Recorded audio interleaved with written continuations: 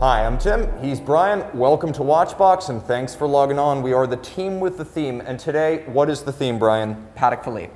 Excellent. Now, folks, the company spans the entire spectrum from simple watches to complications, dress watches to sports watches, but we decided to shelve the Nautilus and the Aquanaut for today and reach deep into the complications catalog. Brian, let's start off. So, we can start off with that piece. So here we have a Patek Philippe 5961 Platinum. So the 5961P is, again, it's effectively a 5960 with diamonds. Now, there are numerous iterations of the 5960. The watch has been produced in platinum, it's been produced in rose gold, it has been produced in stainless steel.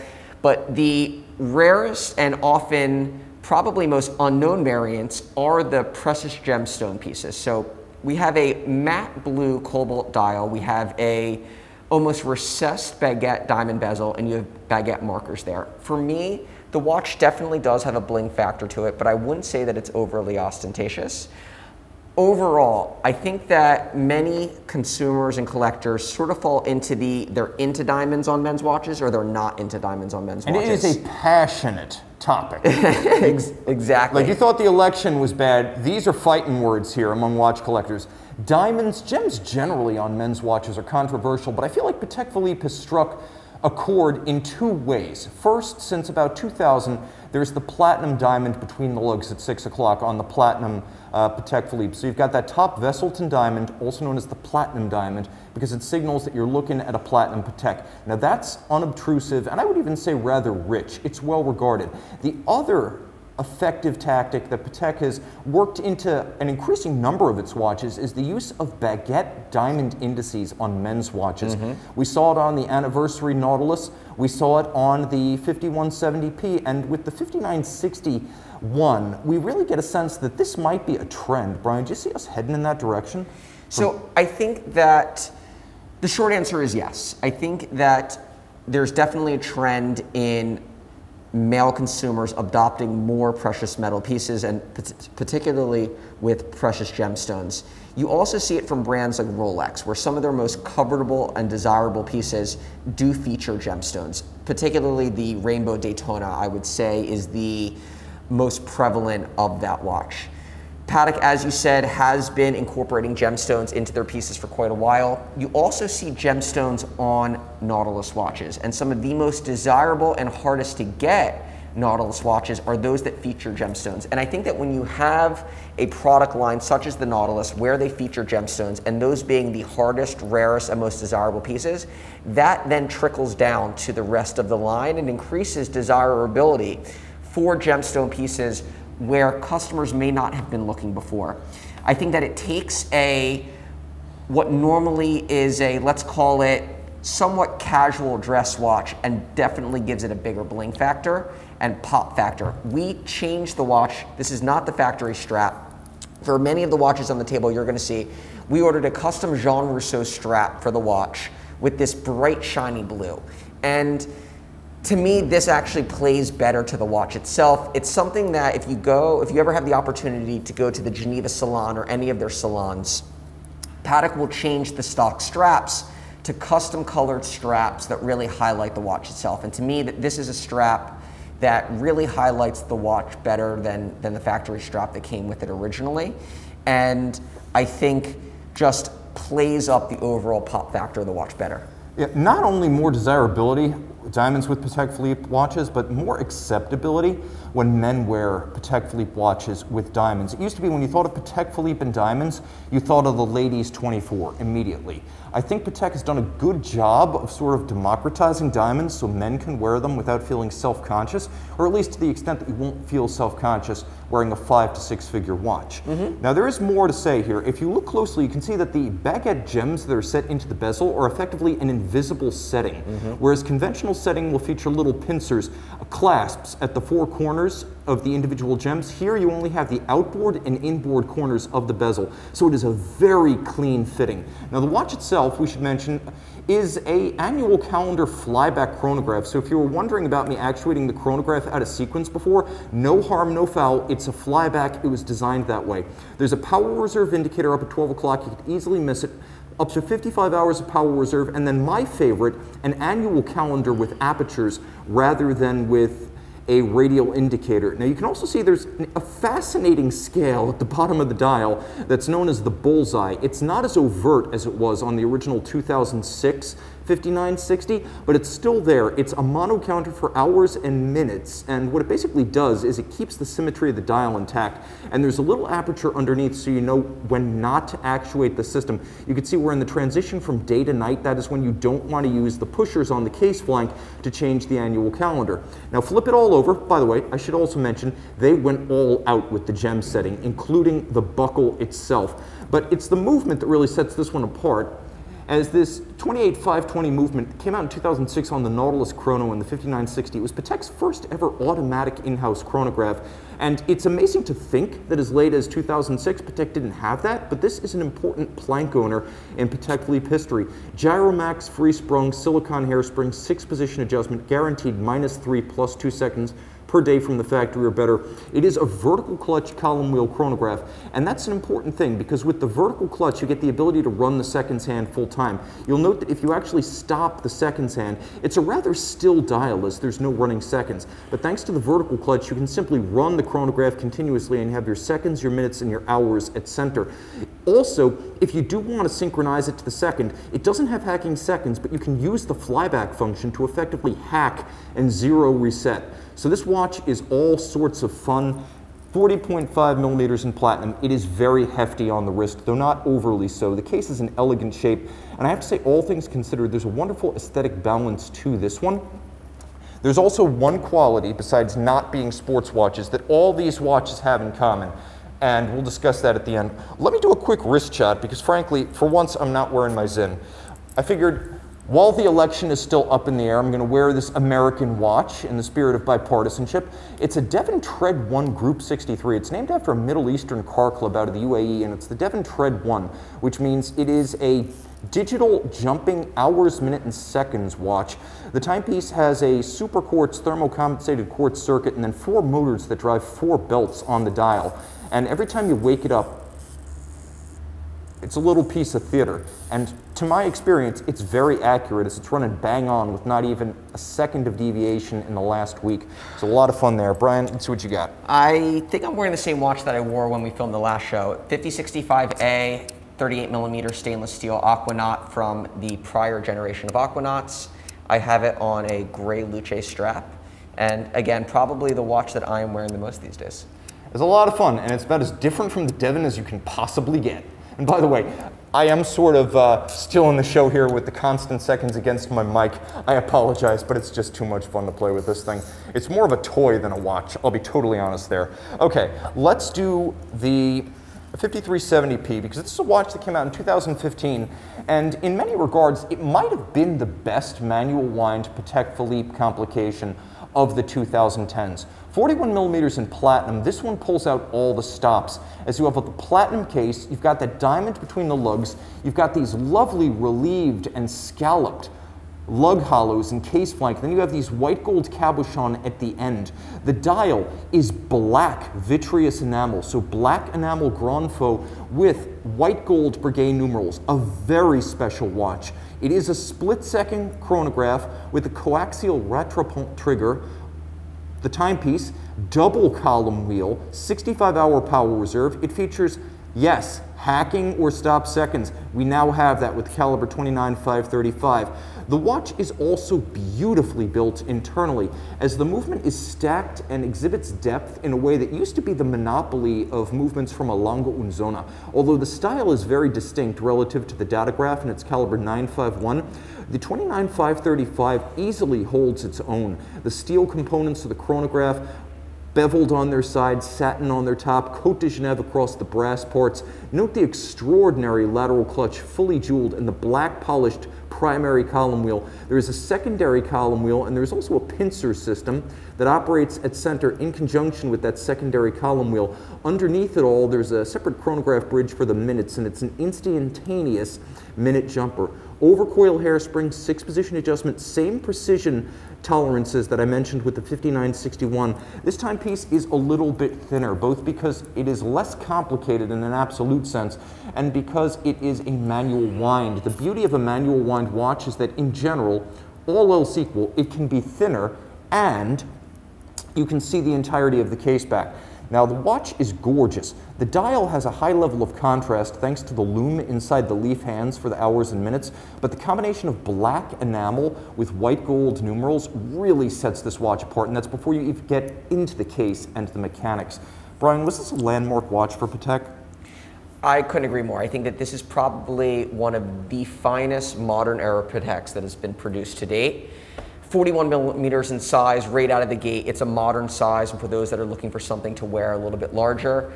Black enamel is extremely difficult to produce, generally reserved only for their highest level of complications. You see it on the 5374 as well as the 5316, which are perpetual calendar minute repeaters. As you mentioned, you've got luminescence hands there, which shows you that Patek meant for this watch to possibly be worn as a daily wear. And again, I think that the watch itself is exceptional with the Breguet numerals. I'm a huge fan. The modern case, the proportions, just everything was spot on. We changed the strap. Again, another custom-made Jean Rousseau strap. We wanted to have a little bit more fun with this. I had seen an orange strap on the watch before, and I thought it was just gangbusters awesome. Traditionally, the watch comes on a black strap, which definitely makes the watch a little bit more formal, but I think having this pop of color makes the watch a little bit more casual and sporty and presents it in a different light. The other nice thing about these Jean Rousseau straps is that, like the original Patek Philippe, they're alligator on both sides and they feature pull-tab spring bars. So I just demonstrated how I took the strap off the case without a tool. That's one of the advantages of these straps. The other nice thing about these straps is that you can enliven the watch in a way that perhaps the factory itself never envisioned, so I really enjoy that factor. The other thing too is that this watch was probably the most unanimously welcomed Patek Philippe release of the last 10 years. Every time Patek launches a new watch, there is tremendous contentious cynicism, anger, inflamed opinions on both sides. Does it sound familiar, people? Are we not quite past this? Is it too soon? But I will say this, opinions are always inflamed and red hot when Patek comes out with a new watch. Nobody lambasted this design when it came out in 2015. All right, a little bit more controversial, but only because it's so grand. This is a big piece. Brian, tell us about it. So here we have the Patek Philippe reference 5204. So this is Patek Philippe's 5204/1R. So this is Patek Philippe's in-house perpetual calendar chronograph, split-second chrono. The watch is the most, not necessarily, I wouldn't say the most recent version, well, it is the most recent version of the watch. The watch has been produced both in platinum and a white dial and platinum and a black dial on a strap, as well as rose gold with a white dial on a strap. It's the only iteration of the watch that comes factory on a bracelet. The prior version of this watch was the 5004, which is, again, regarded as one of the best Patek Philippe watches ever made. It featured the Perpetual Calendar Chronograph split second, but a La Manna movement. So as I had said, this version is in-house. For me, rose gold with black dial is just a magical combination. The watch is exceptional on a bracelet. I think it gives it, honestly, slightly better wearability given the way that the shape of the case is constructed and how it sits a little bit high sometimes when it's on a strap, but on a bracelet, the form and the fit is just that much better. It's a watch that I think often goes unnoticed in Patek's overall catalog. It's a watch that on the secondary market trades at a discount to retail and are available at really competitive prices. And when I look and I see the secondary market value of some of the other Pateks that are in their line and where they're trading relative to things like this, I honestly just think it makes no sense. Now, it's the same base movement as the 5370 we just saw, but it adds the complication of a perpetual calendar. Brian was right to mention the fit advantages of a bracelet. Now, normally we think watches on straps as being easier to wear, but because of the flexibility of the bracelet, both because it pulls straight down so easily and because of the small cross-section of the individual links, it winds up being very, very flexible. So this watch, which is about 41 millimeters, wears immensely better than if it were, for example, on a rather thick and stiff strap, and you can really see that to advantage. There is no flexibility in the strap until it breaks in. The other thing that's nice about this watch is that unlike the 5004 that Brian mentioned, this is a much more durable timepiece. The 5004, everyone acknowledges it came out a little bit undercooked back in the mid-90s, and it took a long time to correct all of those defects, whereas this watch came out, and this model that you see right here is about 3 years old in terms of the time it's been on the market, and it was right from the beginning. It's the same 65-hour lateral clutch column wheel movement in the 5370, and for that matter in the 5170s, but the complexity of it enhanced by both the split-second mechanism, and I'm doing my best, it's tough when a watch is on a bracelet, but by the split-second mechanism and then on the dial side, the Perpetual Calendar, it is a lot of fun to wear it. And you'll note this dial is not just a dial of loomed hands, but all the indices. And that's what unites all of the watches we're discussing today. Yes, they're dress watches, yes, they're all precious metal, but they're all loomed. Every single one of these watches designed to be read in the dark. And not just lip service, this is a fully loomed dial that'll rival, for example, an Omega Aqua Terra. It's a good-looking watch day or night, and the richness of the rose gold in what was originally an application piece adds grandeur to this model. And Brian also mentioned earlier, and it's an important point, that Patek thought of everything, featuring end links on the bracelet that is designed to bypass and allow you to immediately access the pusher correctors for the calendar. So in spite of the fact that they would ordinarily be covered by the bracelet ends, here there's a bypass to get straight to the pusher, and it is a truly spectacular case. If you look, for example, at the 5961, you can see the case is stamped as one piece. It's all integral. Everything came together as one block out of the machine. Whereas with the 5204, you can see that there is a separate profile. The lugs were built as individual components and then welded on. And that sharp break between the lug and the case is indicative of a watch that is handmade inside and out, and not just hand polished, but actually hand assembled with evidence of the weld removed after welding. So this is a truly spectacular watch and a rare privilege, a timepiece that frankly doesn't draw the same looks and stares as even a steel Nautilus, but connoisseurs are going to know what this is. That's a really fun piece. And the case itself, it has a lot of nuance to it. If you look closely, you can also see there's a nice step where the bezel moves proud of the case, and then the bezel itself is concave in profile. So Patek put a lot of thought into this watch. We were talking yesterday too, when, you know, as you'd mentioned that it doesn't get the same level of stares as a stainless steel Nautilus. You know, take a 5271 Rose, which is effectively the same watch but without the split-second functionality.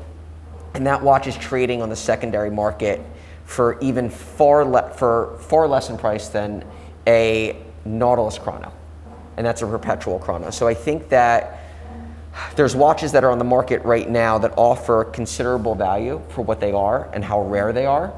And these are the types of watches that when you fast forward 5–10 years, will be the watches that collectors talk about and say, hey, remember when these watches were this? And I could have gotten it for this. Because they're just that good and they're just that scarce. Yeah, I remember there was a time when a pre-owned 5711 was a watch that Watch You Want back in the day bought for less than retail used and sold in the low 20s. So markets move very quickly as perceptions shift, but more often than not, it's not the obvious one to spot. It's not the steel sports watch that you wish you bought down the line. It's going to be a timepiece that is rare, complicated, and overlooked for a lot of its life. So this is a timepiece that I have to say was a little bit controversial when it came out, but I love it. I loved it then, I love it now. There are no neutral opinions on the Patek Philippe 5320G. So tell me a little bit about this, because I know you have a close link to the Patek brand and you have a lot of insight into this model. So, you know, when the watch came out, they were definitely going for that nouveau vintage look and feel. You've got this beautiful bright cream dial, you've got highly luminescent Arabic numerals, these white gold blackened syringe hands. First and foremost, I'm a sucker for anything with a syringe hand. So I was immediately drawn to the watch.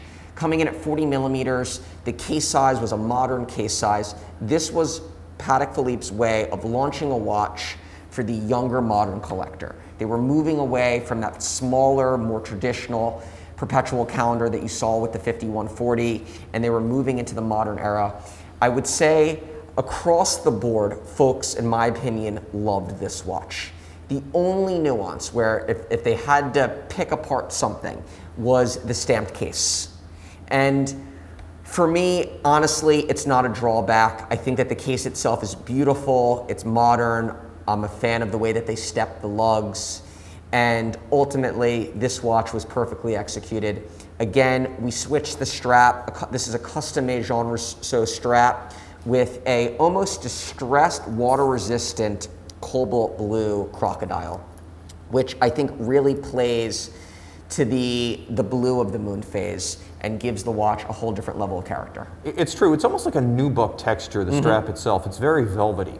The watch is fascinating because it's a 40mm Patek dress watch, which puts it on the larger side for something that's not really a high complication or a compound complication. Now, the stamped case, in my opinion, gets a total pass because it's beautiful. There's the pagoda-like stacking of the case flank and the bezel, and then there's the specific reference to the 1940s reference 2405, which featured this triple-tiered lug profile, and it's bang on. As soon as you Google 2405, you'll see the resemblance. It's masterful, it's grand, it's distinctive of this model and this model alone, as Patek has not bled it out over the rest of the model line, so it's remained exclusive. Now, the dial of the watch is fascinating because although many people cite the Patek Philippe 1526 Perpetual Calendar of 1942, this dial specifically appears to derive from the piece-unique stainless steel reference 1591 Perpetual Calendar of 1944, and you can see that in the syringe hands, the Arabic numerals,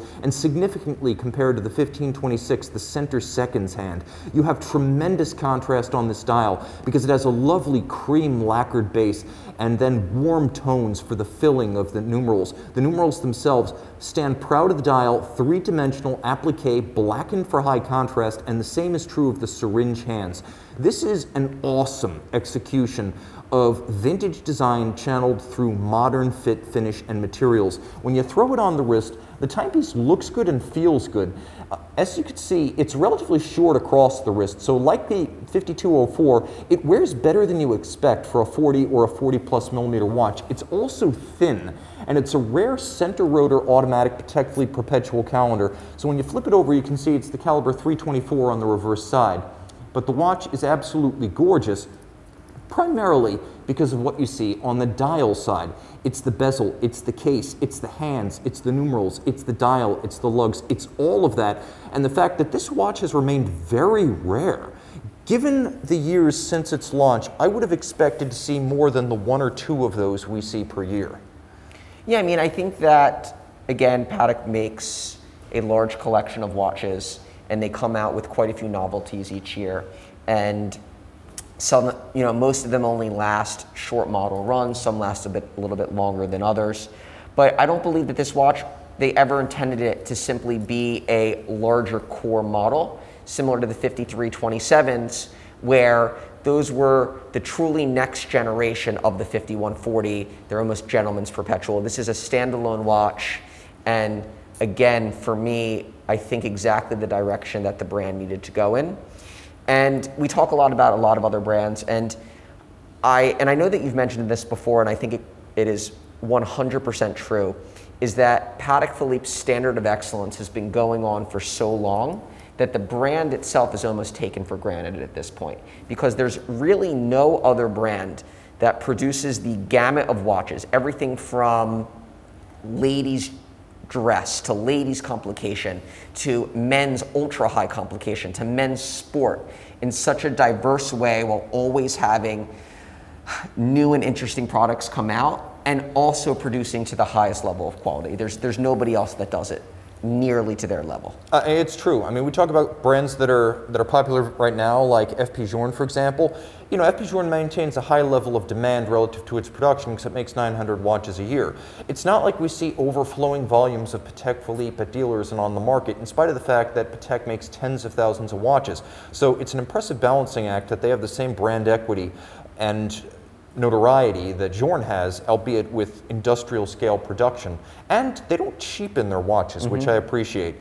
Even when they have something like a basic Nautilus that hasn't at face value changed since 2006, in that period it's gained a new movement, it's gained a silicone hairspring, it's gained ceramic pin snaps in the bracelets. So they're very good at refining, and every once in a while they make a quantum leap, and in style that's exactly what the 5320G is.